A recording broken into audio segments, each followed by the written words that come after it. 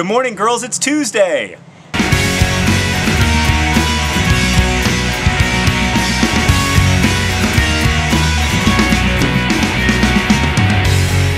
I got internet yesterday for the first time in like a week, and the first thing I did was check YouTube, and I saw the 5 Awesome Guys posted a video about how we got hacked, so I wanted to thank them for that. I want to thank everybody who posted video responses and left really nice comments, because you guys are just so awesome. We were upset, but you know what?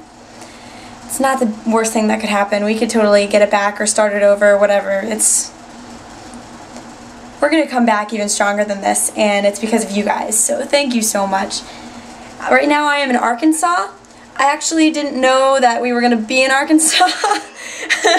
We figured we would just go south until we got to Tennessee and then stop in Memphis for our show tomorrow, but apparently Arkansas is on the way to Memphis, which our friend Matt kindly told us when we were like, wait, why are we in Arkansas? We weren't supposed to be in Arkansas. Lena's laughing at me. It's funny that you should laugh at me since you didn't know that Indiana was between Ohio and Illinois.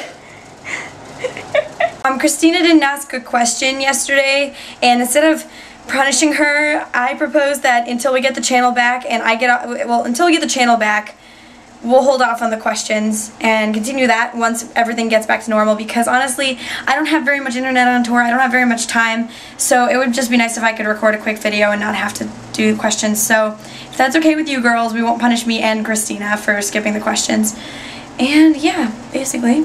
But my voice is almost gone, as you can probably tell, and that'll be exciting because I have to play a show tomorrow, but we don't have a show today, so we're just gonna chill in the hotel and edit some videos and things like that. But yeah, pretty much. Also, basically one of the most exciting things ever happened to me while we were on tour, and you probably know this already because Christina posted a video from it, but Christina and Lena and I got to hang out with John Green, and he is our hero and we love him, and it made us very happy, and we have paper towns now, so I love it. It's amazing so far, and I'm trying not to rush through it so that I can make it last, but today is awesome because there were 3 dead armadillos on the side of the road. I had never seen an armadillo in person before. Leave me alone.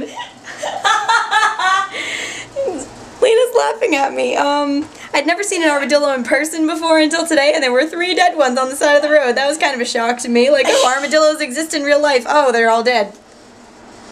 Yay, armadillos. Okay, so I went on my computer, getting ready to edit this video, and apparently our channel's back. Yay! That means I get to see Leanne's video from Friday that I didn't get to see before, and she asked me a question, so now I have to answer the question. Leanne wanted to know what the best day of my life was and what the worst day of my life was, and I honestly don't know, but I'm just gonna make it up right now. So, the worst day of my life was probably...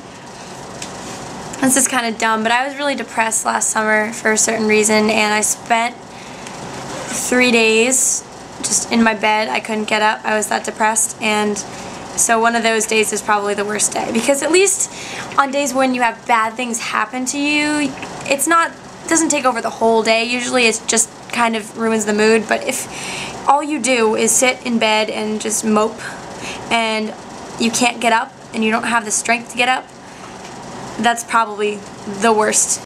I'm trying to think of the best day. Today is the best day of my life. Not really.